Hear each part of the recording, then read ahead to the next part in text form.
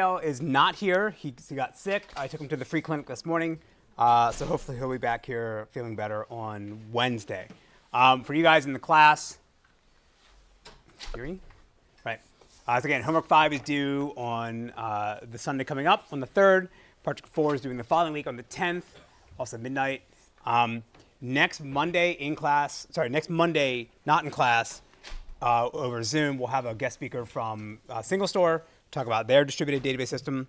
And again, it'll cover a lot of the core ideas we've been talking about this the entire semester. And then you realize, oh, Andy's not crazy and just make up. Like, this is how people really build systems. And then as I posted on Piazza yesterday, please go vote. We'll do a speed run the last day of class. We'll start off with the review for the final exam. And then we'll just plow through as many systems as you guys want to learn about. And again, instead of having a giant drop down of 900 different databases, because nobody would click that, just copy and paste URLs in, and that way I can sort by on uniqueness, right? Just do a group by. Okay? Again, there's a post on Piazza that takes you to the Google form, and then vote as many times as you want. I don't care. I think the #1 vote as this morning was Redis. It's an interesting system. All right, final exam will be Tuesday, December 12th. Somewhere we'll announce it. It'll be 8:30 in the morning because it's early and that sucks. We'll do like coffee, donuts, and cigarettes for everyone in the morning. And then Jake Nash is teaching this class by himself in the fall. So if you want more databases, I want to go even deeper into BusTub. Please sign up to be a TA. Okay, and we'll post on Piazza how to make that happen. All right. There's a lot here. Any questions? We're almost done for the end of the semester. Okay. All right, let's go through it. So last class, we started off talking about distributed database systems. Again, it was a high-level introduction to the key concepts about how people think about and reason and design these database systems. And again, unfortunately, there's no distributed data system course at Carnegie Mellon. Eventually, maybe we'll teach it, but right now it's just Next and myself, so we can't do that. So this last lecture and this week's lecture is really much all you'll be able to get out of distributed databases in sort of low-level detail at Carnegie Mellon. But again, the idea is to sort of give you a litany of different concepts and ideas and techniques, and then that way when you go out in the real world, you'll see these ideas come up, and then you can reason about how people describe their systems. So we started off talking about the different system architectures. We said shared everything is basically what BusTub is. It's a single node system where everyone can communicate. The processes or workers can communicate very quickly. And then shared disk and shared nothing are the two sort of major distributed database architectures. Where shared disk there's a single repository or a single storage device that all the worker nodes can read and write to. And then shared nothing is where each worker node, each node in the system has some portion of the database. And you have to send messages and pass data between the nodes directly. Then we talked about how to do partitioning or sharding, simple range partitioning, hash partitioning, again, splitting the database up into disjoint subsets and distributing them across different nodes. And then we talked about how to do transaction coordination at a high level. Like, is there a centralized coordinator that's in charge of taking all the queries, figuring out what locks or what data they're going to touch, and communicating between the different nodes? Or is it decentralized, meaning the nodes are free to decide on their own how they're going to commit and order transactions? All right? So today's class, we're going to focus on transaction processing. Wednesday's class will be about analytical processing or decision support systems. And again, we've talked about this many times. I just want to bring up the distinction between the two workloads today, again, because then that'll help us understand what are the different design trade-offs or things we're going to care about in one sort of category of a system versus another. Right? You can think of like something like Postgres is meant to be like a general purpose database system. It is a row store and it can do transactions. Primarily people use it for OLTP, but there are some aspects of it that you would see in an OLAP system, right? But there's certain things that Postgres does that you wouldn't want to use in like a Snowflake system because they're not worried about running transactions. So the two rough categories can be sort of broken up between these characteristics. So for OLTP workloads, these transactions are going to be short-lived, and they're going to be a combination of read-write queries. And short-lived means like less than 100 milliseconds. Even that's a long time. 50 milliseconds is considered the max you want to have for a transaction.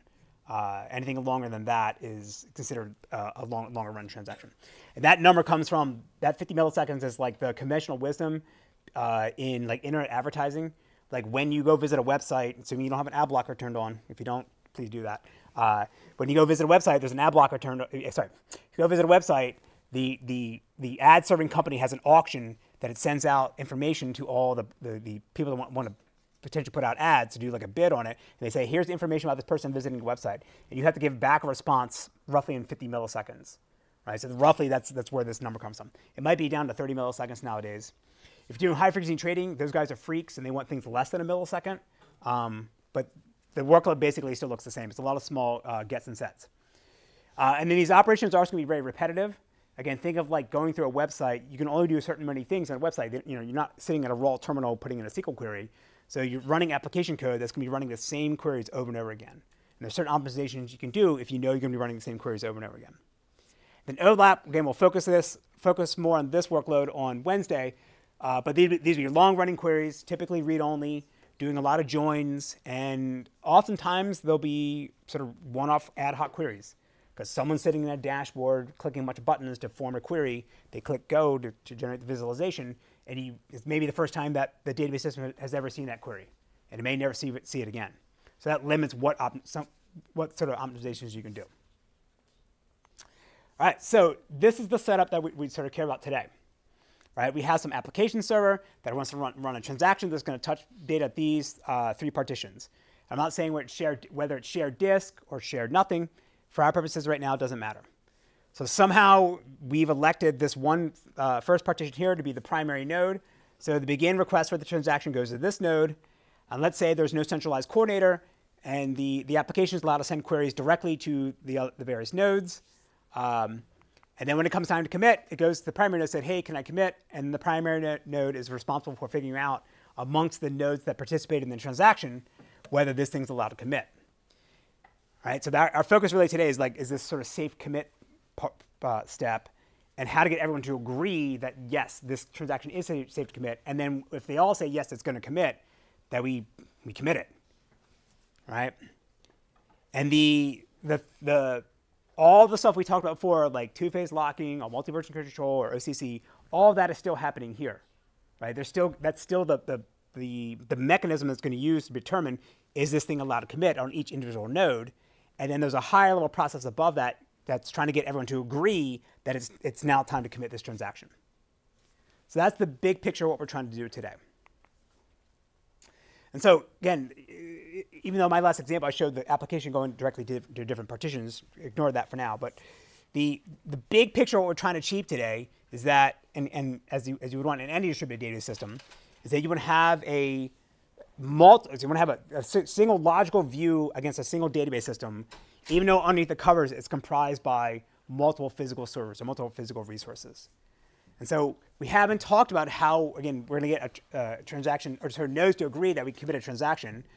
And then if we decide that it is going to commit, how do we make sure that it does commit? That everyone, and if there's a crash or there's a failure, that when the system comes back up, that if we told the outside world that a transaction committed, we have to make that guarantee.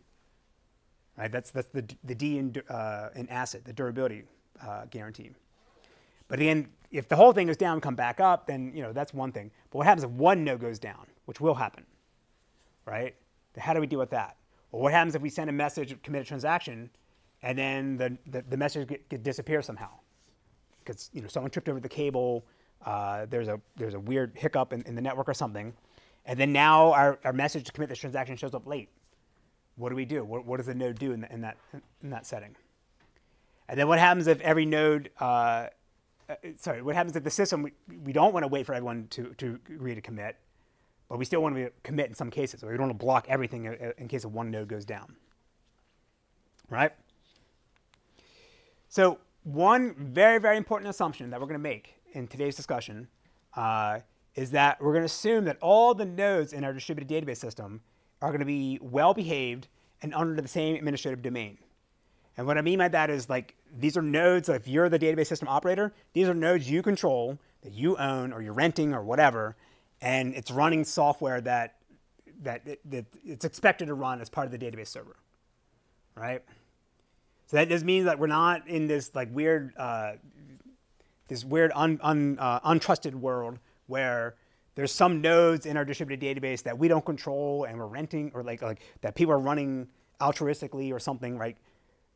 And it's not going to be the case that we go commit a transaction and one node's going to be nefarious and start trying to screw with us and say, no, we're not going to commit that.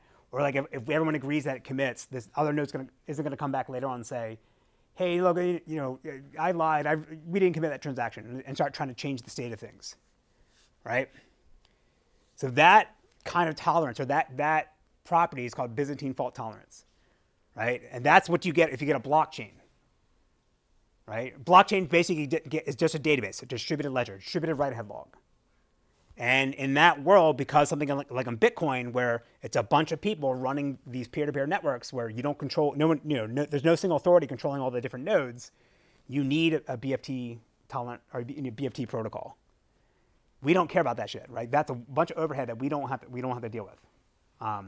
And to be honest, if you want to run transactions at scale, you wouldn't want to use a blockchain anyway, because they measure their latencies in like seconds. Right? If you go to a website, make an order on Amazon, and it takes like 20 seconds to commit that transaction, you're gonna give up, right? So nobody runs a real database system doing transactions on a blockchain. Right? This is stupid. The real world doesn't work this way. We can ignore that entirely. Okay. So now that doesn't mean a node won't crash, disappear, come back, and try to say, hey guys, I missed what's going on. I missed all the updates, and then you got to go ahead and update. But again, that's just that's a hardware failure, and we will have mechanisms to deal with that, and we're still not worried about whether the node is nefarious or not. Okay, so it makes our lives a lot easier if we don't worry about Byzantine fault tolerance. All right, so today's lecture is really me again attempting to try to condense a year's worth of material in distributed databases into like 1 or 2 lectures. So we can't cover everything into detail. We're to go through like these are the most important things that you need to be aware of that exists, and the challenges you will face when you have a distributed database system. So we're going to first talk about what replication looks like in this environment. So for most people, like when they say, oh, my database can't scale, the very first step you actually should do is replication. You should probably be doing this anyway for high availability and durability, but you can actually offload some reads to replicas depending on your workload, to alleviate some of the load and start scaling things out. So even though most people don't need a massive distributed database system like a spanner, you're going to need replication almost always, right, if you care about your data. Then we'll talk about atomic commit protocols, two-phase commit, Paxos, Raft, how to actually get everyone to agree. And again, I realize there's a distributed systems course at CMU that does a better job and spends more time talking about these things, but we just want to describe it in the context of databases. And then talk about consistency issues in the context of the CAP theorem, or Paselic, which is the follow-up to it, again, in the context of databases. And if you have time, we'll finish up just talking about Spanner real quickly, just because it encapsulates a lot of the ideas we'll talk about today. And I consider this a state-of-the-art system, right? Even though Google put it out over 10 years ago. It does a lot of very interesting things. And then you do this one thing that nobody else does, which is you can do if you're Google and have Google money. Anybody take a guess what that is and know what that is, if you're familiar with Spanner? What's one? Atomic clocks. Yes, we'll get there in a second. So spoiler alert, Google basically puts satellite hookups, gets the time from satellites, from GPS satellites, and has atomic clocks in every data center. And that doesn't make things magically always in sync, but it reduces the bounds you have to, how much time you have to spend waiting for new transactions to show up. Again, we'll get there in a second. But they're still going to do Paxos, they're still going to do phase commit, they're still going to do MVC, all this other stuff. Okay, so with replication, the idea is that we want to replicate the database, either a portion of it or all of it, across multiple nodes. And we want to do this to increase availability and in some cases scalability. Not always, but in some cases, yes. And again, we want to do this whether it's partition or not. So partition would be, if I split my database up into disjoint sets, I still want to have multiple copies of those disjoint subsets. So again, if one node goes down, I can still potentially serve queries. Or if it's not partitioned, which is most database systems, then I want to be able to use the replicas for offloading maybe read-only queries. Right, so the idea is, again, we want to make multiple copies of data so that if any node goes down, we can still potentially remain online. So there's a bunch of design decisions we have to put in our system if we want to add replication. So what the sort of overall configuration of the architecture is going to look like. how we're going to propagate the updates, when should we propagate the updates, and then the method in which we propagate those updates. So at a high level, basically, there's two approaches to do replication. You have what is called primary replica and multi-primary. So primary replica is the most common one. Sometimes you'll see this as leader-follower. The older terms use master-slave. We obviously don't say that anymore. The problem is like a lot of the literature that describes this, this configuration is going to be a bit older, so you have to Google master-slave. But usually the newer stuff will refer to as primary replica. And the idea here is that all our updates are going to go to a single node, primary node in the database, right? And it's going to be that primary's responsibility to then propagate those updates to any replicas, right? So again, leader, follower, primary replica. And in some cases, depending on the system, if they expose this capability, you'll allow read-only transactions to run queries on those replicas, right? And you can do this because if everything's all transactional, meaning if I do a transactional update on the primary, then I propagate that transactional update to the replica, and that update is atomic, then any read query will see a consistent view of the database on the replica. Right? It may not be the most up-to-date version, depending on how we propagate the updates, but it'll be at least consistent. And of course, you can relax that and see, see partial updates if you want. All right. So then what happens is in the event the primary goes down, we'll hold some kind of election process, which will be Paxos or something, and we'll elect one of the replicas become a new primary, and then now all the writes will go to that new primary, right? And if the old primary ever comes back up, it'll get relegated to be a replica. Again, we'll handle that in a second. All right, so this is the top one here is what most people are going to do. The bottom one, multi-primary, sometimes called multi-home, this is where the replica, every object will be replicated in across multiple nodes, and any transaction can update that object, like a record, a table, whatever, at any possible node. And then when you go to commit, now the replicas need to synchronize amongst each other because they're all considered leaders or the primary. They need to coordinate with each other to figure out, okay, like who's allowed to commit, who has the most latest version, and how to reconcile any changes, right? So let's look at two visualizations of this. So, right, so again, primary replica, we have a single primary, and then the two replicas. All the read and write queries will go to the primary, and then the writes will get propagated to the replicas. And this is typically just sending the write-ahead log that we talked about before. Because you're just sending the write-ahead log of all the changes that come out of the primary, and the replicas are more or less in recovery mode, and as if they're reading like this never-ending file from disk, and they're replaying the write-ahead log to apply the changes. And again, the write-ahead log could be physiological or physical, like here's the deltas of the diffs I'm making on single pages, or it could be the queries. If you send the queries, things get tricky because now like if there's things in the query like timestamps or random, then you got to make sure that the replicas execute the exact same, have the exact same values for those functions when they run. And there's tricks to handle that, right? And as I said, in some systems, they'll allow you to run read-only queries on the replicas. Now, how you actually find these replicas, that's that coordinator middleware stuff we talked about before, right? You can either explicitly in your application say, oh, I know, here's the IP address of some replica, let me go send my query there. Or you send it to a middleware and says, oh, this is read-only, let me send it to the replica, right?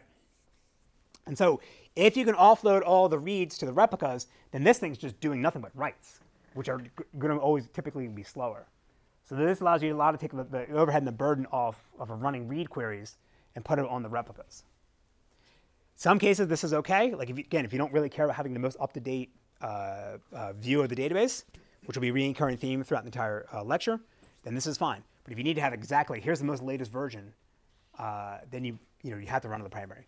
Because I haven't said yet, how long is this going to take, right? We'll get there in a second. So in multi-primary, you have, again, every node is considered the primary, and can take reads and writes. So now what happens if you have two transactions that do writes, one down here, one down here, you have to propagate those updates across these guys, and then decide, coordinate who's allowed to commit and see the latest version.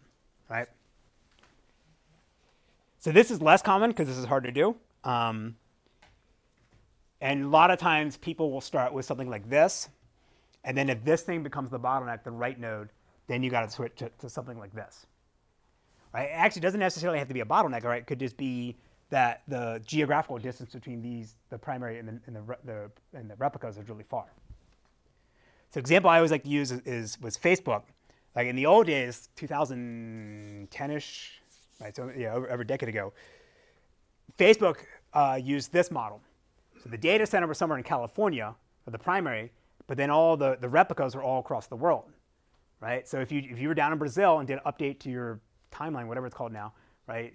That would again get sent back up, shipped up to California, stored in that data center, and then eventually it would get propagated down to the replicas, right? Down in Brazil and whatever other countries, right? Of course, what's the problem with that? Okay, you have to go geographical distance and get propagated back. And then so if someone posts a cat picture on their timeline, clicks submit, but then refreshes the page, that page refresh is going to pull the data from the database, but it's going to pull from its local replica, and it's not going to see the updates. So people aren't going to see their own timeline updates. So Facebook played a little game by putting something in a cookie in your browser so that when you refresh, you saw your own writes locally, not actually from the database, right? So they hid all that from you. But eventually they had to switch to this model because in things we're doing updates, and you can't put the browser cookie trick in. They had to scale it this way. All right, so next issue we got to consider is case safety. And this is I think this is primarily a database term, but the idea here is that it's the number of failures your distributed database system is going to be allowed to have before it decides that it doesn't want to proceed any further because it may end up losing data if there's more failures, right? This is sort of think like a quorum right, same kind of ideas that we talked about before. But it's basically saying how many nodes can go down for all the replicas I have of a given object in my database before I decide that this is enough, right? And we'll see this in a second when we talk about the CAP theorem. But in a distributed relational database, I'll say traditional, but in the relational database world, we don't like losing data. We care about ACID. And so we don't want to have a bunch of nodes go down and say there's one last copy of an object. We do a write to it, but then we crash, and then now there's that portion of the database is now missing. So sometimes you would say I need to have at least 2 copies of every object in my database for my data to consider online. And if I go below that threshold, then the system just stops. It doesn't accept any new requests. There's self-healing models. There's other tricks like that. You can say, all right, I've gone below the threshold, so let me make a copy of this data now before I run out any queries, so that now I can start running more queries after I make another copy to go above the threshold. But again, there's different ways to handle that. All right, so I've already alluded to this as well. But next is the propagation scheme. So this is how we're going to decide when and how we will propagate the changes from a primary to a replica. And this is whether it's the primary replica model or the multi-home, multi-primary model, right? And there's basically 2 approaches. And there's different degrees of propagation or strength you want to have between these 2 approaches. But we'll just take the 2 major ones, the two extremes. The first is synchronous commits, or what is called strong consistency in the distributed database world, or distributed systems world. And the idea here is that if I do an update to an object that may have multiple copies or multiple replicas, then I don't get an acknowledgement back in my application that my change has been committed or saved until all the replicas have been updated and agreed to have been updated, or they agreed the transaction has committed. Eventual consistency means that if I do a write, it'll eventually get propagated to the replicas, but I'll get a response back potentially before they get updated. So if you ever, yes, question. Right, so how would you make sure you'll eventually be consistent if you never get any sort of response? Right, so his question is, how do you make sure you'll be eventually consistent if there's no guarantee that you get a response? We'll get there in a second, yes. The answer is, right? You'll get there eventually, but when? Other questions? Yes. So in a multi-primary setting, how do we prevent simultaneous updates to the same object? How do we be consistent? Because you allow writes on both the primary nodes, right? Yeah, going back here. So the question is, in multi-primary, how do I prevent writes from occurring on the same object? Yeah. Two-phase locking, OCC, all that. But the distribute across the two nodes. Right? So you basically run two-phase locking across multiple nodes, right?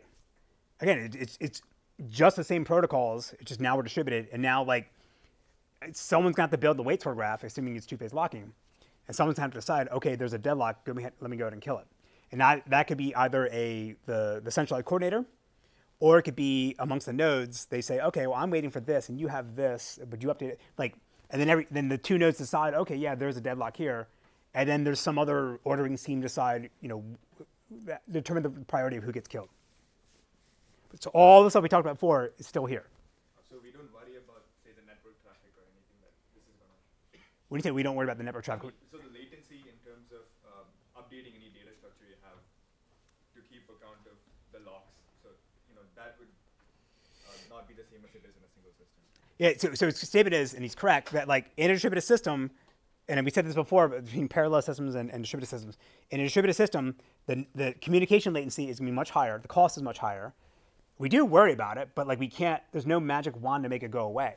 We're kind of limited by the speed of light. So we will see this in Spanner in a second. Like the trick they basically do is say, well, I'll wait for a certain amount of bounded time to see whether someone shows up that may conflict with my transaction. And if they don't show up and they're in that time, then I'm allowed to commit, right? But there's no way to get around that. Yeah.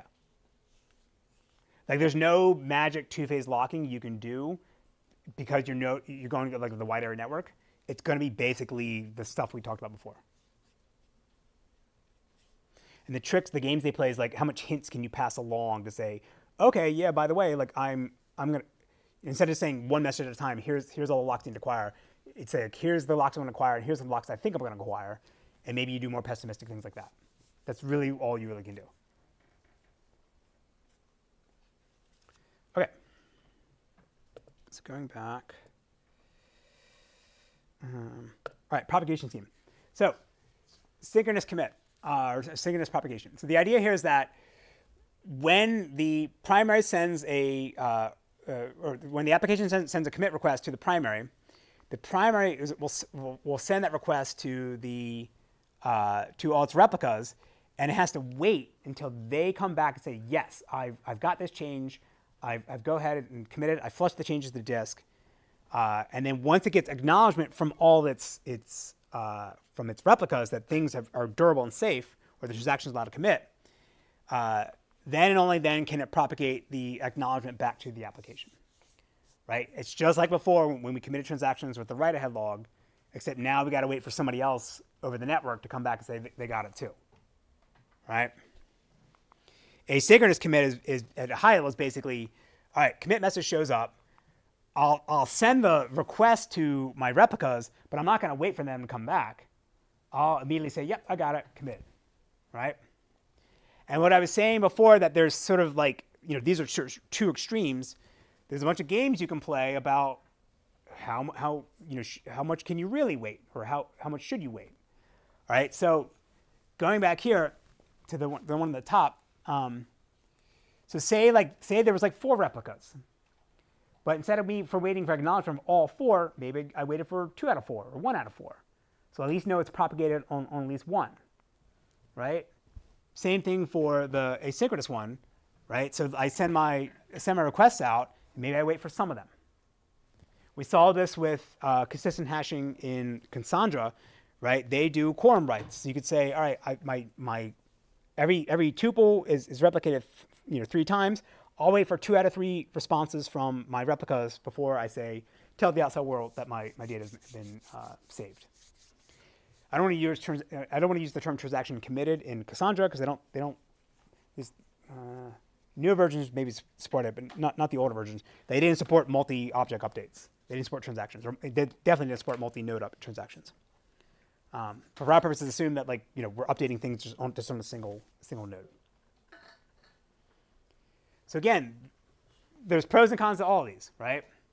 And there isn't one scheme that's going to be universal for everyone. It depends on the tolerance of the organization or the company running your database, and it depends what the application is. If it's like posts on Reddit and Twitter and Hacker News, then like, you know, if I lose something, maybe no big deal, right? But if it's your bank, then you don't want to lose anything, and you want to make sure everything is fully committed. And so the NoSQL guys are saying, oh yeah, you don't want to be web scale, support online applications, a lot of users. You want to use asynchronous commit or eventual consistency. And then the traditional database people say, oh, you don't want to lose any data, and you want fully ACID transactions, even though you're across multiple nodes. And so the answer is, again, the correct answer is it's somewhere in between. Some applications, yes. Some applications, no. But the difference with the NoSQL guys, they said straight up no, and they never had it, at least in the beginning, and they eventually had it back. Whereas the relational database systems started off adding transactions, and then they eventually relaxed it a little bit. And I would argue it's better off starting with a full transactional strong consistency support, and then dial it back as needed, rather than like trying to shoehorn it after you've already built the system. All right, the next is when are the changes actually propagated? So again, in my example here, I just showed like on commit, tell the outside, tell the other replica I want to go ahead and apply my changes. But let's say that I'm doing a transaction that updates a lot of data, and it's a lot of round trips between the application server and the data server. It's like do one update, do another update, and so forth. Do I want to wait for I get the commit message before I propagate those changes to the replica? Maybe not, right? Because maybe like as the updates come in, I can start sending them piecemeal to the replicas, so that when I go ahead and commit, they don't have to apply a bunch of those changes. They've already seen a bunch of those things. But then that now means that if I roll back the transaction, they've already applied a bunch of changes that I have to then reverse. But again, this is sort of like what I was saying before. Like the replicas are more or less in recovery mode, ignoring multi-home, because they're just replaying these log messages, and they're maintaining the undo state or undo buffer just as you would during regular recovery. So most systems do the top one. If you do the bottom one, it does make it easier to implement. But again, it makes the commit process a bit longer, because now you batch up a bunch of updates you have to apply. All right, this one's a bit nuanced and always confuses students. So ask questions just to make sense. So then there's a question of what are the transactions actually, or what are the nodes actually doing that are involved in, say, like a multi-node transaction? And so the two ideas are active-active versus active-passive. So active-passive is what I've been sort of describing so far, where there's some primary, the queries go there, they do updates, and then they get propagated to the replicas. And the replicas are eventually, they're not really running the queries, they're doing the work. They're just replaying the updates that occurred on the primary. With active-active, the idea is that when I execute a transaction, it's going to actually execute the logic of that transaction at every replica. And that when you go to now commit, you don't need to send like, hey, here's my updates from the write-ahead log, because they all did the same thing. Right? Think of like I have an update query, ignoring random, ignoring times, and all that other stuff. That like assuming I can execute it deterministically, I send it to the two nodes, and they're both executed in the exact same order and produce the exact same result. So now when they go to commit, they just need to agree, yep, I did this, yep, you did that, and you're done. So most systems do this bottom one because it's just easier, because again, you're just piggybacking off of the write-ahead log mechanism. But the top one is, if you can do it, it's way more efficient, because you're just sending less data. It's similar to that, the push versus pushing the data, pushing the query to the data versus pulling the data to the query, yes. Does active-active kind of defeat the purpose of being able to run a lot of read queries on replicas? The question is, does active-active defeat the purpose of being able to run a lot of read queries on replicas? Yes. From like, when would you want to use replicas? Question is, when you'd want to do this? If the amount of data you have to send to say here's the transaction is going to be less than like here's the write-ahead log updates, then it may potentially use better. It also shrinks the window of the synchronization time as well. because now, like, again, assuming the two nodes have the same speed, send the request, they rip through it, and then you just commit. Whereas, like, think of the active passive, I got to run the query, generate the write-ahead log messages after I run the query, then send the updates that then get propagated. Whereas the other two can potentially happen at the exact same time. Yeah, active, if like they don't end up with the same result, do they have to like back off and wait for propagation? His question is, if you do active and you don't end up with the exact same result, what do you do? You have to abort the transaction. That's why most people don't do it. Yeah. Yes? So with active, wouldn't we need to send a lot more traffic over the network? His question is, with active, wouldn't you need to send a lot more data over the network? Why? Because for each query, you'll have to send a message. Instead, with active passive, you can just send the whole log over at the same time. So the statement is, and the answer is, of course, in data, it depends. The statement is, with active, you would have to send the query. With active passive, you have to send a write-ahead log. And couldn't the write-ahead log, the records, be larger than the query? Well, it depends. Like, I have a single update query that updates a billion tuples, and I could just send that single string, and that's enough to update a billion things, right?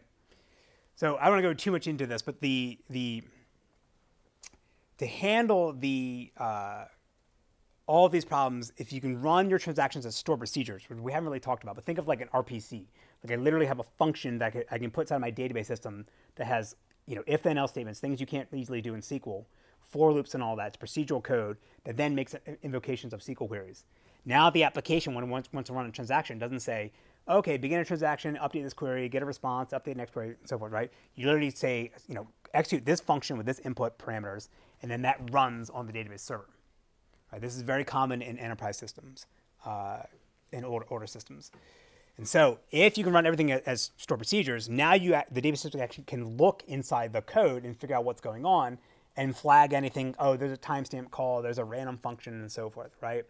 And then you can play a bunch of games of making sure that when you send that function request to the different servers to do active replication, it's guaranteed to execute in the exact same order, right?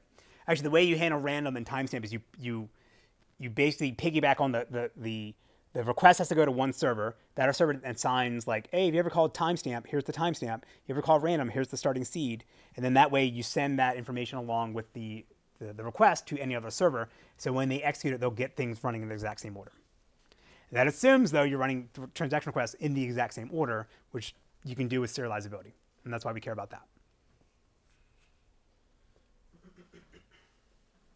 Okay. Again, most systems will be active passive, but there's active if you can do it. Not all systems can. Provides a lot of benefits. All right, so now we got to talk about how we actually want to get everyone to agree that we want to commit transactions. And out of curiosity, who here has taken a distributed systems course, either CMU or somewhere else? All right, so more than half. Okay, so some of this will be somewhat redundant, but again, I want to focus on the things we care about in the context of databases. And so in the distributed systems literature, they'll call this state machine replication or log replication. And the way to think about it in the context of databases, the thing we're trying to get everyone to coordinate on is the order in which transactions are committed. And that's essentially our state machine, right? This transaction committed, followed by this transaction, right? And it's not so much like, here's the changes that they made. We know what those changes are because that's part of our log. But like the higher level thing that we're trying to order is the commit order.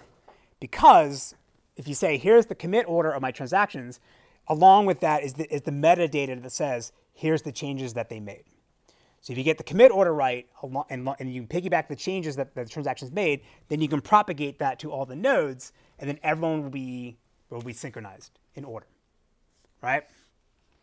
So for the thing we'll talk about now is this doesn't matter whether the database system is going to be partitioned or replicated. We still want to do this to get everyone to agree that this is the order that transactions are going to commit. So there's a bunch of different, actually, I take that back. There's not a lot of protocols that do this because it's really hard. These are the main ones that show up in databases. Two-phase commit is the original one. And this was originally thought to be invented by Jim Gray at IBM. He won the Turing Award in databases in the 90s. But there's a famous transaction book where he actually attributes it to this other dude in Italy who implemented two-phase commit for like one of the early databases that they built for the Italian social security system in the early 1970s. But even then, the idea of two-phase commit comes from the real world. It comes from contract law, right? Between legal arrangements between humans, right? So the idea of two-phase commit is sort of it's implemented in database systems or implemented in distributed systems, but the idea predates computing. Then there's three-phase commit, and that's from Stonebreaker. Nobody actually does this. We can ignore it. View stamp replication is considered to be the first sort of consensus protocol that was shown to be correct and can handle liveness issues. And that was invented by Barbara Liskov, who won the Turing Award a few years ago at MIT in 1988. Paxos is probably one everyone's also heard about. This was invented a year later. But the paper itself didn't come out till the 90s. I'll explain why in a second. ZAB is from the Apache Zookeeper people, the Zookeeper Atomic Broadcast Protocol. That's roughly 2008. And then Raft is another popular one that was invented at Stanford in 2013. And this is the one that sort of in vogue now. If you're building a distributed database system, oftentimes you would use Raft. But for this talk, or for this lecture, we're only going to focus on two-phase commit and Paxos. Raft is considered to be a more readable, understandable version of Paxos. And the sort of the key difference is that there's fewer node types or participant types in the network. And then when you do leader election, only the nodes that have the most updated log, they're allowed to go for election, where Paxos, anybody can, right? View stamp replication, or VSR, again, this is sort of becoming popular now because there's a distributed database out of South Africa called Tiger Beetle that's written in Zig, which is like Rust but more rare. And then you also use VSR for that. Okay, so here's two-phase commit. Basic idea is that there's an application server. Again, we can ignore whether this is actually going through middleware or whatever. It doesn't matter. That they made a bunch of updates to the database. We don't care whether it's partitioned or replicated. It doesn't matter. And they want to say, OK, I want to commit my transaction. And so the commit request is going to be going to some node. We said it was the primary. But in the two-phase commit parlance, it would be called the coordinator. And then the other nodes that were involved in the transaction, they'll just be called participants. So two-phase commit sounds like it is what it sounds like, right? It's two phases. So in the first phase is called prepare phase. We send a message. The coordinator sends a message to all the nodes, the participants, and say, hey, there's this transaction. It's got this ID, whatever metadata or identification you want to use. Go ahead and prepare to commit. And they come back and they vote and say, yes. OK, yes, we want to commit this. And then once you get all the OKs from all the participants, then you go through the second phase and say, OK, guys, go ahead and commit. You send that message to them. They come back with OK. And once you get all of them from the participants, then you're allowed to go and tell the application that this transaction has committed. Now, what I'm not showing here is that on every node, we're going to actually be recording in our write-ahead log. Here's all the messages that we got, and here's our response to them. And we flush that to disk. So that way, if there's a crash and we come back, the node can look on the log and says, well, I was involved in this transaction. So it at least knows about it, and it knows that it voted a certain way. So that, again, if there's node failure, we can come back and reason about what was the state of the system while we were committing transactions at the time of the failure, right? So another key thing about in two-phase commit is that we have to wait for all the OKs to come back from all the participants before we enter the next phase, or before we tell the outside world that transaction is committed. That's going to be different than Paxos. Paxos has to wait for a majority. Raft as well, right? And I'll talk about this in a second. But basically, two-phase commit is a degenerative case of Paxos, right? But it has this liveness issue where any one node can take the whole thing down because you're waiting for it until you time out. All right, so this is a success. For abort, say the application server sends a commit request. We send the prepare message out to everyone. One of them, for whatever reason, we don't care, we don't know why, comes back and says abort.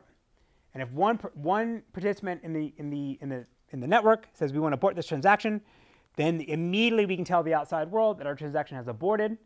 And then we enter the abort phase, and we send all the abort messages to everyone. So even though one node might have said, oh, yeah, I really want to commit this transaction, I love it, whatever, like, if we get one abort, we have to kill the whole thing. If the coordinator tells us we have to fail, we have to fail, right? And then they send back their acknowledgement, and we log all of this. Pretty simple, right? Yes? So is this for active-active only? So the question is this for active-active? Why would it be only for active-active? Because we're like checking the other nodes if it's okay. Does that imply that the other nodes are running the query? The statement is, because we're checking the other nodes whether it's okay to commit, does that assume they're running the other query? This doesn't matter. You have to have someone be the coordinator. Someone has to say, okay, guys, we're committing. It doesn't matter how node and 2 were propagated with the updates. The active, passive, active, active doesn't matter. Okay, so I guess in what case does it send abort then if they're only propagating updates? So the question is, in what case does it send abort? So there could be another coordinator committing another transaction, and node 3 is involved in it, and for whatever reason, it can commit that guy's transaction, but not this one.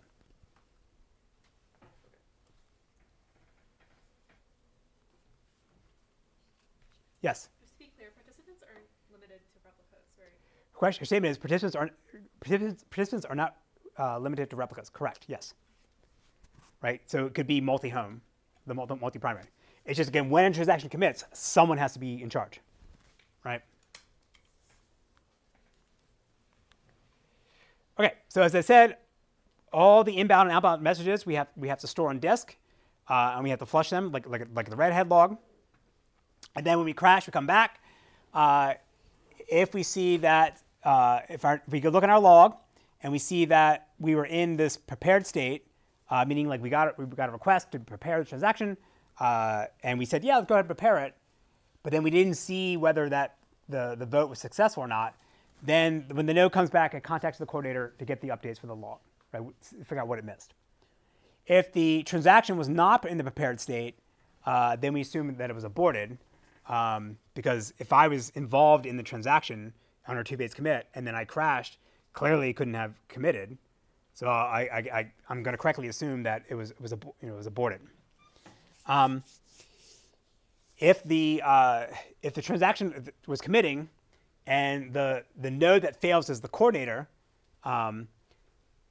then when I come back up, I just send out again, hey guys, you may have missed this, but I'm pretty sure you were supposed to get this. This transaction is committed. Of course, now again, the other nodes have to wait for that coordinator to come back up and come back online. Or at some point, there'll be a timeout, and they say, oh, well, that coordinator's dead. He's never coming back. This transaction is aborted, right? But again, one node going down can take down the whole thing. So, all right, what happens if the coordinator crashes? I've already said this, right? They have to decide what they have to do after timeout. And again, the system is not available during this time. And available means like I can't take any new queries. I could take read queries if I'm okay for things being a little loosey-goosey if you don't want that strong consistency guarantee. But I can't take any writes because I can't propagate those writes until I find out what the transactions before me actually did. And then if a participant crashes, the coordinator is going to assume that it just hasn't responded. And it's going to be abort, and then we just time out and say, okay, this guy's dead, and then we just abort the transaction, right? So there are two optimizations we can do in two-phase commit. The first is called early prepare voting, which is actually very rare, and you can only do this with the active approach I talked about before, and with stored procedures. I think that's true. No, sorry, think about it. You could do it with the JDBC, but the wire protocol of database systems doesn't support this technique. But you can do this. Some systems can do this if you do stored procedures. And then the one that's more common is early acknowledgement after prepare. So early prepare voting is if I'm sending a query request to another node, and I know this is the last query I'm ever going to execute on that node for this transaction, then I piggyback on my message and say, hey, execute this query. And oh, by the way, I'm going to commit pretty soon. I'm never going to come back and ask you to run another query. So go tell me what your vote's going to be for two-phase commit. So you get the query response back and actually the vote on the prepare phase, all in one round trip. early acknowledgement after a prepare is basically if I get the acknowledgement on the coordinator from all of the participants that this transaction is going to commit, then I don't wait until I get the acknowledgements from the commit phase. I immediately send back the commit message to the application, the acknowledgement back to the application. Because at that point, I assume that if there's a crash and I come back, then the coordinator or the nodes will look in the log and say, okay, we all agreed to commit this transaction, so let's go ahead and actually apply the change. So there's a small window where there is not a window where you could crash and lose data, but it will make recovery a little bit longer. So it looks like this, right? So I get my commit requests, I do my prepare phase, they all come back and say, okay, go ahead and commit. And then immediately once I get back all the OKs, I can send back the success. And then I still then have to do the commit phase and get that round trip. Again, all of this is written to the log, which not everyone always does, not everyone always flushes it. But most systems doing two-phase commit are going to do this simple optimization because the failure window is pretty small. Yes? Is it still important to do 2PC if we're doing asynchronous? This question is, do we still need to do two-phase commit if we're doing asynchronous commits? You should, because you want everyone to say, okay, did we all agree that this is the update that happened? You don't have to, though. You'd have to do more work on recovery. But you could potentially not use two-phase commit. I think that's true, yes. Yeah, I think a lot of the NoSQL systems, when they did that propagation, they weren't using two-phase commit. Okay. So Paxos is, as I said, is considered a superset to two-phase commit. And this was I think this was the first correct protocol that was provably resilient in the face of asynchronous networks. But again, it wasn't the first one that actually could do this. View stamp replication came before it. And so the idea is basically that we're going to send out votes just like before, but instead of having all the participants come back and acknowledge that this transaction is allowed to commit, you need a majority. And then for the ones that are in the minority, they basically are treated as failures or failing, and they have to basically crash, pseudo crash, and then replay the log to get them back up to the correct state. And this is going back to what I was saying before. This is why we don't care about Byzantine fault tolerance in the real world, well, this world, because it's not like someone's going to vote no because they want to, right? When everyone else is going to commit, there's something really wrong with it or the network, but when it comes back, it can get back up to date, right? Assuming that there's no massive hardware failures. So the original Paxos paper, I think, is there a date on this? Yeah, 1998. The Lamport actually wrote the paper in '89. But who here has ever read the Paxos paper? One, two. It's a wild read, right? Yeah. Yeah. So it's crazy. It's basically, he's trying to be very illustrative and not poetic, but he was trying to, instead of just saying, here's the protocol, like it does this, this, and this, and this, he describes it as if he's like an archaeologist finding this ancient Greek tribe on the island of Paxos and how they would do voting by throwing tablets in a hole and then coming back later and to read them, right? Like it's amusing, but like if you really try to read and understand what the hell it's actually trying to do, you can't. And so the story goes is that if you go to Leslie Lamport's website and you go look at his bibliography, which is kind of cool, he lists like for every single paper, at least for the major ones, he lists like what he was doing in his daily life when he wrote the paper, like what he was eating, who he's dating, and so forth, right? And so he talks about in the Paxos paper, when he submitted it with this Greek archaeology story inside of it, it got rejected. And he says, like, oh, the reviewers were stupid because like they couldn't appreciate my genius or whatever. And so when I was in grad school, I took a distributed systems course, and I presented the Paxos paper, and I started going on about like, oh yeah, this paper is brilliant, and like the reviewers were super, they were stupid for rejecting his, he was a genius. Turns out, though, the professor teaching it, this was back at Brown, was Maurice Hurley, who used to be here at CMU. And he's like, yeah, I actually was one of the reviewers on this paper. And the story goes is that they were okay with, what he says, they were okay with all the Greek stuff. They just wanted him to add an appendix with like, with an algorithm and like a proof showing that what the thing actually was. And Leslie Lamport was apparently super stubborn, didn't want to change anything in the paper because he thought it was perfect as is. So it got rejected. Then he put it in his filing cabinet, or put it in his shelf, and didn't do anything with it for like 10 years. And then over the 90s, people started publishing papers that started like dancing around the problem that he already solved back in 89. He actually was not aware of view-state replication, which came out in 88. But then once he saw enough papers trying to kind of barking up the same tree as Paxos, then he put the original Paxos paper out, along with another paper called Paxos Made Simple, which is not simple. But actually, the one paper, if you want to read a Paxos paper, the Google one, Paxos Made Live, that's the one that, like, for me, clicked. And I was like, oh, okay, now I understand what they're doing. But then once you know that it's actually just a degenerative case of two-phase commit, at least for me, coming from the database world, then it makes sense. So there's this paper here. This is 2003 or 2006, from Jim Gray and Leslie Lamport. This is right before Jim Gray got lost at sea, where they basically they prove that two-phase commit is a subset of Paxos. Right?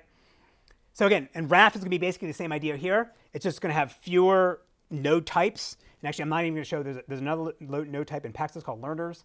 We can ignore that. I don't think anybody does that. Or the nodes have multiple roles, so it doesn't matter. But again, in Paxos, when they do a leader election, any node can be a leader. But in RAF, they choose the ones that have the most updated logs. That's sort of the major distinction.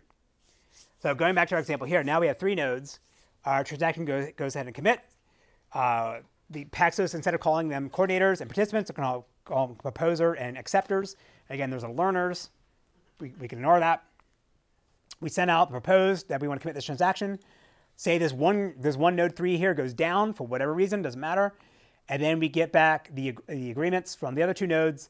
And since we got 2 out of 3 of the nodes agree that we can commit this transaction, the transaction is allowed we do the commit phase, and then the transaction is allowed to commit, right?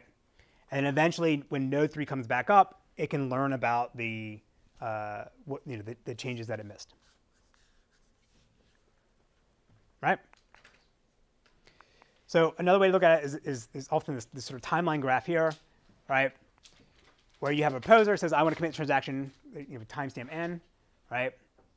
Again, think of the log as just an ordered list of here's the transaction I want to commit. So the first guy says, I want to commit transaction n. So all the acceptors get that, they agree to do it. But during this time, another proposer comes along and says, I propose to commit transaction n+1. And then soon as the acceptors see a new timestamp value that's greater than anyone seen in the past, anything that comes after that is automatically rejected. So the log is always sort of moving forward. You never move backwards. So now when this other guy says, I want to go ahead and commit, again, assuming we're not doing the early acknowledgement optimization, go ahead and commit. Because these acceptors already saw n, they reject it and say, I can't take n because I've seen n+1. So now they can go ahead and agree to commit n+1, commit that. And then this other guy here, he can then resubmit his request to commit that transaction. So in this world, we have multiple proposers proposing to commit transactions. And obviously, that's going to be problematic because you're going to have this contention of everyone trying to collaborate each other. Yes? In this example, would 2PC act the same? Because it looks like you said, the difference is in majority, basically, right? But it looks like here they're all responding at the same time in concordance with each other. So the statement is, would two-phase commit have the same problem if you have multiple coordinators? Yes. So again, the way we're going to handle this is through leases to limit the number of, or limit which node can propose commit transactions. Like basically, how to anoint which one's going to be the primary, which one's going to be the coordinator or the proposer for a distributed database system. So this came from the Google paper called Multi-Paxos. And the idea here is that you run leader election every so often to say, okay, this node here is anointed as the proposer. And then in some cases now you can skip the propose phase because now the coordinator or the proposer can say, here's the transaction I want to go ahead and commit. Everyone agree that we're all going to commit this, right?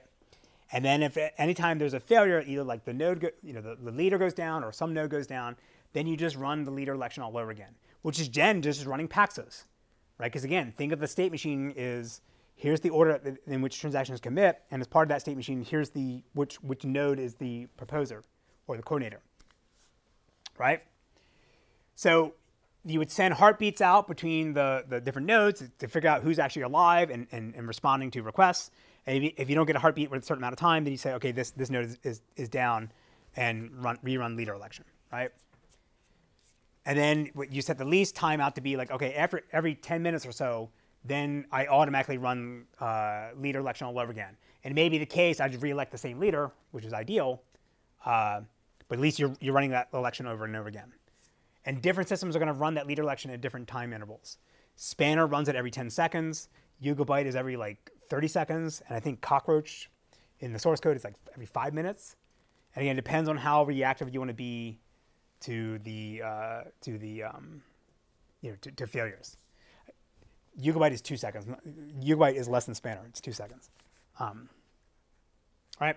But again, generally this technique falls under the umbrella called multi-Paxos. So most people say they're running Paxos. They're most often running multi-Paxos. All right, again, I've already covered this already, but the main ideas, the main differences between two-phase commit, Paxos, and Raft is there a two-phase commit that if the coordinator fails or any node fails, we have to block until the coordinator comes back. In Paxos, as long as the majority of our participants are alive and we've waited long enough to make sure that there's no further failures, then we can go ahead and commit. And Raft, as I said, is going to be basically the same thing, fewer node roles. And when you do a leader election, you choose the ones that have the most updated logs. Yes? So what were the node types for Paxos? Paxos has proposers, acceptors, and then there's learners, which are just sort of downstream from the acceptors to say, hey, here's the changes, here's what we just committed. We can ignore that. Okay. So most of the modern distributed database systems are going to be running Paxos or Raft.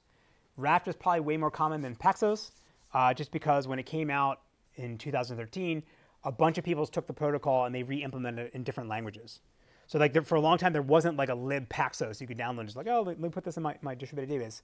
But in Raft, there was a bunch of correct implementations in Rust, or Rust wasn't around, but like in Go and in Python and C++. So like there are a bunch of libraries that you could just plop in and get Raft consensus out of that. So I think that helped evangelize it a bit more. Yes? What's the difference between multi-Paxos and Raft? His question is, what's the difference between multi-Paxos and Raft? Same thing. Oh, really? You run leader election. Okay, but what came before? Multi-Paxos is like 2004, 5-ish. Then what did Raft invent?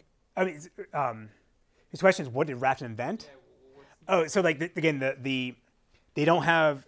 Raft is meant to be a more understandable version of Paxos, right? At a high level, they're the same, right? But in terms of the implementation, you don't have to have these learners, either participants or proposers. So there's only two node types. When you do a leader election, then you have you choose the one that has the most up-to-date log versus Paxos. Anybody can be the leader. And I think Paxos in Raft, there's explicit like timeouts for heartbeats and things like that, where in Paxos, people add them, but I don't think the original protocol talks about those things. Yes? So I'm a little confused on multi-Paxos versus Paxos. Is the main difference that multi-Paxos will periodically shuffle where the leader is? The main difference in multi-Paxos, yes, but in Paxos, anybody can be a proposer, anybody can be a leader to propose changes, to updates. Oh, I see. Yeah. Okay, so multi-Paxos, so it elects one, and then all the changes get sent there to be coordinated. Yes, because otherwise anybody's proposing it, and you're just like, if you just clobber each other, and so you have to do like back off, just like, okay, well, my transaction I got overwritten, I couldn't commit it, so maybe wait a certain amount of time, then submit another one. Okay. So instead of like that back and forth, to say, okay, you're the leader, everything goes to you, and you don't worry about conflicting proposals coming in. Okay. Yes. So we technically just have one proposer. And you technically have one proposer within some boundary in multiplexes, yes. And whether that boundary is like a rack of machines or like a data center, it depends on the implementation. All right, let's finish up. So CAP theorem. So this was the hot thing in distributed systems, the buzzword everyone used in the 2000s to describe their distributed database systems. And it was a way to characterize what the system could handle in the face of failures, right? So the CAP theorem, the C is consistent, so basically strongly consistent. The A is always available, so if there's a failure or there's a network partition, you can still run any possible query. And that's sort of tied to the network partition tolerant. What happens when there's a network partition? Can you handle updates in that environment? So it was proven to be correct the way to describe systems. The idea is like you can pick 2 out of 3, right? The way to think of like a boyfriend and girlfriend, like are they good looking, crazy, or smart? Pick 2 out of 3, right? Same thing for your distributed database. So this is proven to be correct. But a very important aspect of this is that the CAP theorem describes what happens if there's a failure. But most of the times there isn't a failure, right? So what happens when you're running no operations? So it got extended by Dan Abadi, who did a lot of the early column store stuff at MIT and is now professor at Maryland. The first part is the CAP theorem, partition tolerant, always available, consistent. But then during normal operations, you have this trade-off between your latency tolerance and your consistency tolerance. And we'll see what that looks like in a second, right? So let's go through some examples. Oops, sorry. So with consistency, the idea is that if I do a commit or a change to a copy of an object in my database and there's replicas, when do I tell the outside world that my change has been propagated? And can anybody see an intermediate state? Right? So we talked about this before between eventual consistency and strong consistency. Same idea. So if I do an update to A here, this is the primary, this is the replica. I make the change to the primary. I then propagate the update to the replica, or if it's active-active, they both run at the same time, it doesn't matter. And then once I get the acknowledgement from the replica that the change is durable and safe, then I can tell the outside world my transaction is committed. So now if any other application comes along and does a read on A, they're guaranteed to see the update from the committed transaction, right? So for single objects, all right, this is doable. Really it starts to matter when you have multiple objects. Right? If I update A and B at the same time, can I guarantee that I'll see a consistent view of the database? Availability determines what happens if there's a failure to the overall system. So say this node goes down here for whatever reason. So my application server here, they can read the copy on the primary. That's just fine. But what happens with this application server over there? Well, assuming they can connect to this other replica, then they can still access its contents, read the database over there, right? Assuming the network hasn't been severed, all right? And no matter how many nodes go down. Partition tolerance says if the network gets severed, and now these 2 nodes can't talk to each other. So what's going to happen here under Paxos? This guy was the primary, right? And he's holding the lease on that. But now that the network gets severed, so the replica can't talk to this guy. So he says, oh, well, this guy's down. So let me run leader election. Oh, and look at that. I'm now the leader, right? So it becomes the primary. So what's the problem here? So now both applications send updates to A. Both of them think they're the primary. And they said, OK, yeah, great. We'll go ahead and commit your changes. That's fine, all right? And you get back acknowledgement that those changes got persisted.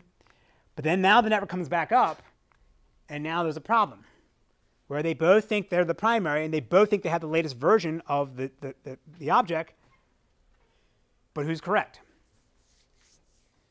So this is called split brain, right? And in most systems, when you have this problem, this goes back to the K-safety thing, is once I don't have enough copies of my data, I'm going to stop the system. A small number of NoSQL systems back in the day used what are called vector clocks, invented by Leslie Lamport. It was basically, it's almost like multi-versioning. You're keeping track of the different versions of the object over time. So now when the network gets connected up again, you said, okay, well, you have these changes and I have these changes at this time, and you merge the two vector clocks together. But then now you still have a bunch of like different copies or different versions in your database for these objects. So now in your application code, you have to write stuff to go reason about what is actually the correct version.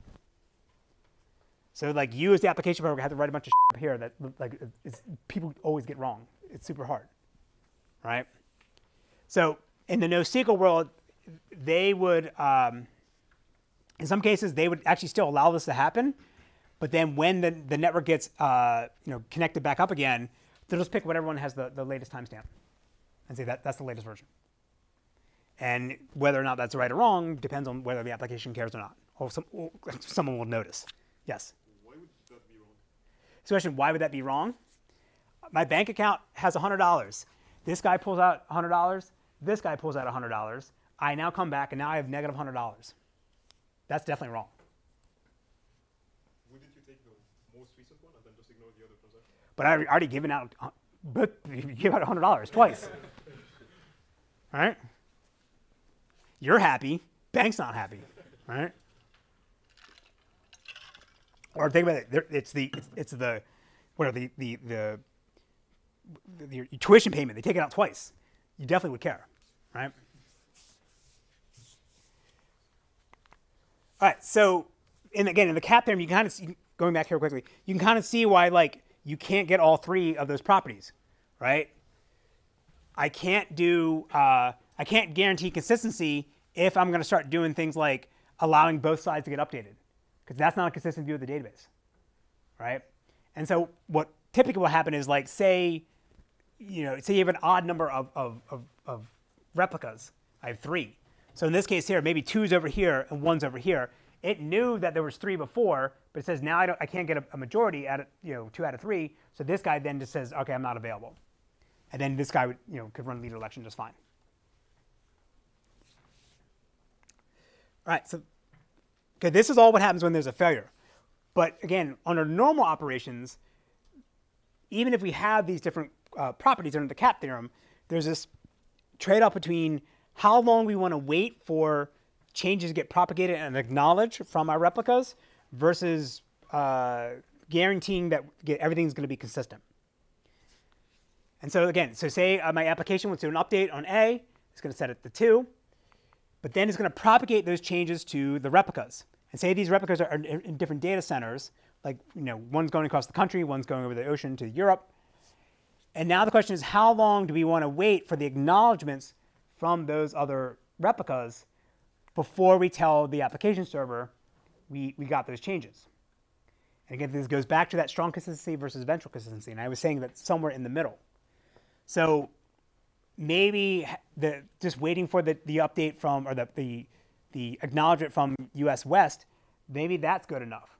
Because now if I crash and come back, I can make sure that I at least pull the change from one of the locations. But depending on like how much I really care about my data, which is actually not something the data system can reason about, because it depends on the application, depends on the organization, depends on whether you're a bank and like it's financial things, or it's like some Mastodon website where who cares if you lose some stuff, right? So there's no hard and fast rule to say, okay, this is the right way to do this no matter what. It really depends for a human to decide what the tolerance actually is. But you can clearly see how there's this trade-off between I can make sure everything's strong and consistent, but I'm going to wait for that. Because there's the speed of light issues of sending and propagating messages that I can't, there's no magic wand to make that go away. And then if I don't wait, then I could have inconsistent data.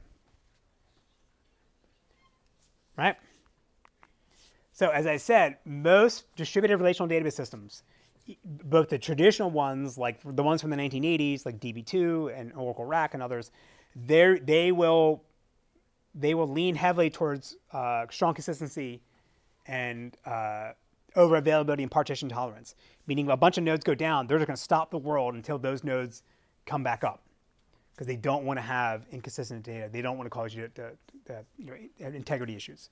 Whereas the NoSQL guys in a lot of the original versions, they would not support multi-node consistency because they were trying to support high availability, right, and be able to scale out. And they would do something really simple like last update wins. And this last one here, these are the vector clocks, and as I said, this is pretty rare. Very few systems do this. Okay? All right, in the last 5 minutes, let's go through what a very complicated database system that Google spent years and years working on, called Spanner. So the background is Google was one of the biggest proponents of NoSQL systems in the day. Right? They wrote this paper called Bigtable in 2004, where they said transactions, we don't need them. SQL, we don't need that. They didn't explicitly call it NoSQL, but a bunch of people read those papers and said, oh yeah, let's build the same things Google's building, because Google's making a lot of money. We want to make a lot of money. And it's clearly because of their database. So a lot of people re-implemented what Google talked about in their papers. But then, so Bigtable came out in 2004. It didn't have transactions. I think a lot of their stuff had vector clocks, where you had to reason about inconsistent data in the application code. But while everyone else in Silicon Valley was re-implementing Google's papers, Google was realizing, hey, wait, SQL and transactions are actually a good idea. And they then, over a 5-year period, when NoSQL was a hot thing, they were building this thing called Spanner, right? And what is Spanner? It's at least the original version was not a relational database system. It didn't support SQL. They eventually added that. But it's going to be a decentralized shared disk architecture using log structure on disk storage. And for the concurrency control, it's going to hit all our favorite buzzwords we talked about this semester. They're going to do strict 2PL, multi-version concurrency control, multi-Paxos, and two-phase commit. And now hopefully, at this point in the semester, all these words just start clicking, and you see, oh yeah, I know what those things are. And you can see now, when you see them in the context of someone describing a database system, you now can get a big picture of what they're actually doing and whether it actually makes sense, right? Now, the one thing Google does that is very rare that most people don't do is that they're going to support what is called external consistency or strict or strong serializability, which I think we might have talked about. And the basic idea here is that the commit order of transactions is going to be equivalent to the arrival order of transactions, which is not something we talked about when we talked about serializability on a single node. We said, oh yeah, this transaction could arrive after this one, but could still commit before the other one. In their world, they need to guarantee that transactions arrive or get committed in the same order that they arrive. They claim in the paper it's because of something about ads, right? They built Spanner for running the behemoth ad infrastructure. Very few people need this, and very few systems actually support this.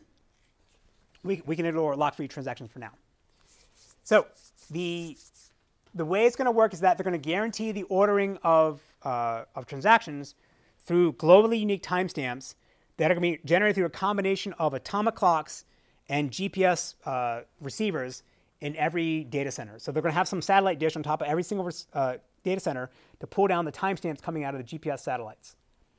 And now it's not going to guarantee that it's not going to guarantee that it knows the exact ordering at any given time for any transaction, but it's going to allow us to bound how long we have to wait before we expect a transaction to show up with a lower timestamp than our transaction when we have to commit.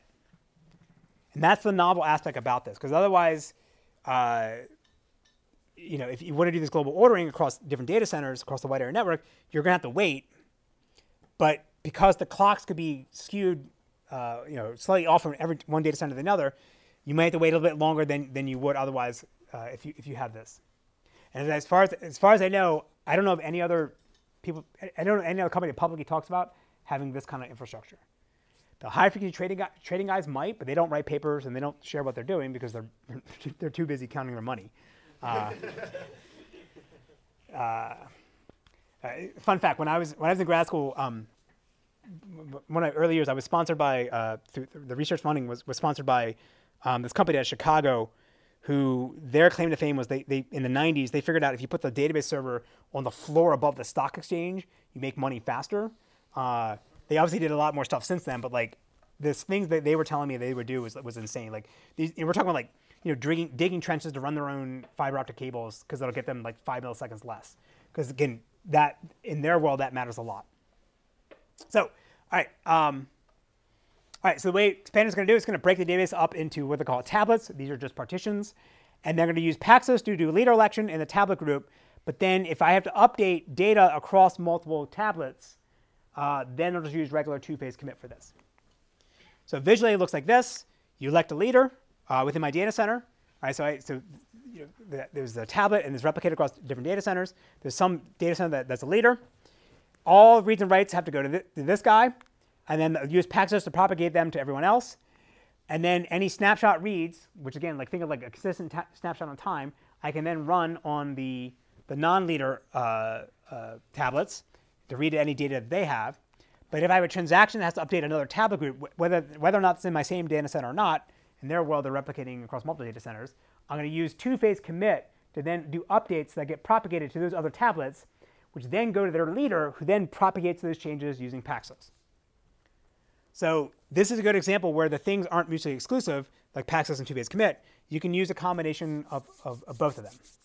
Most systems just do one or the other. All right, I'm going to skip this slide. This basically says how they guarantee strict serializability and do timestamp ordering.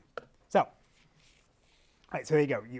3 minutes to cover Paxos, or sorry, to cover Spanner. If you guys want to learn more about it, we can vote for it. We can cover it on the speed run at the end of the semester next week. All right, so the main takeaway from all this for this would be that maintaining consistent view of the database across multiple nodes is hard, and it's important you get this right because there will be failures. Not just the machine goes down, but like weird things that are outside of your control, the purview of the data system, like GC pauses or network hiccups. That again, so you have to prepare for all these things. And as I said, blockchains are a waste of time because most applications don't run in this world. Bitcoin is the only really useful thing you can use a blockchain for, right? Most people running transactions are going to trust people to, they're going to trust the machines, they're going to trust the authority because this is sort of how the real world works. If you buy something, you give them your credit card number, you trust them to go charge your credit card number. All of those are going to be trusted transactions. And so you don't need blockchain. So the overhead of gaining Byzantine fault tolerance is unnecessary. So if this stuff is super interesting to you, there's a great blog article or blog from this guy, Kyle Kingsbury. He has this thing called the Jepson Project. 10 years ago at Stripe, he basically wrote a torture chamber for distributed databases to prove that they don't achieve all the guarantees that they're claiming. They don't, they're not strongly consistent. They can't handle this kind of failure. Like think in the context of the CAP theorem, like are they truly partition tolerant or so forth. And so his blog articles are fascinating. They're very, very detailed, and they go into all the failures that occur. He was really just doing this as a hobby, but then now he's spun it off as a consultancy company. So a bunch of the distributed database companies hire him to then run his torture chamber on their databases, and then he writes about all the failures. It was awesome. Is like a bunch of companies claimed that they could do this feature or that feature. He comes in and destroys them, and they have to change their marketing language to reflect that, like, oh yeah, we're not actually this, until they eventually actually fix it. So again, if this stuff is, don't read his blog article. You'll see why. Okay. Next Wednesday, OLAP systems. We won't worry about transactions, but the big problem we're going to face now is how do we do joins in a distributed environment. Okay? I wouldn't normally say hit it, but he's not here because he's sick.